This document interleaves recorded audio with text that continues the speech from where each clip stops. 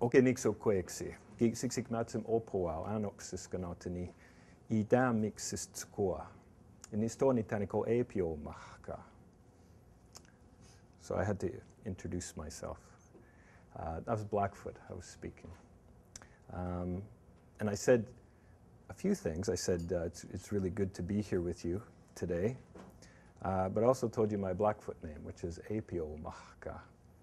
And that, I guess the direct translation would be long distance runner. But it refers to, I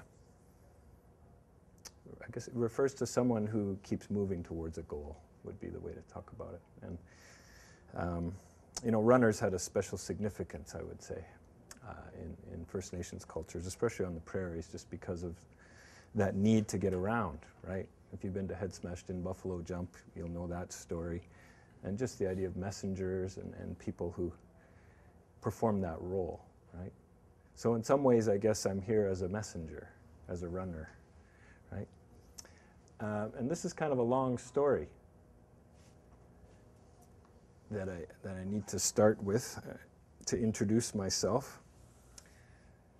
I'm from here. I'm from Edmonton. I was born and raised here. And I went to Skona, actually. Larry Boy was one of my social studies teachers, proudly, I'll say. So I have some pretty deep affiliations here, especially on the south side. I grew up just south of the university here. But I come from a family that's, I guess you could say we're mixed up, like a lot of families are.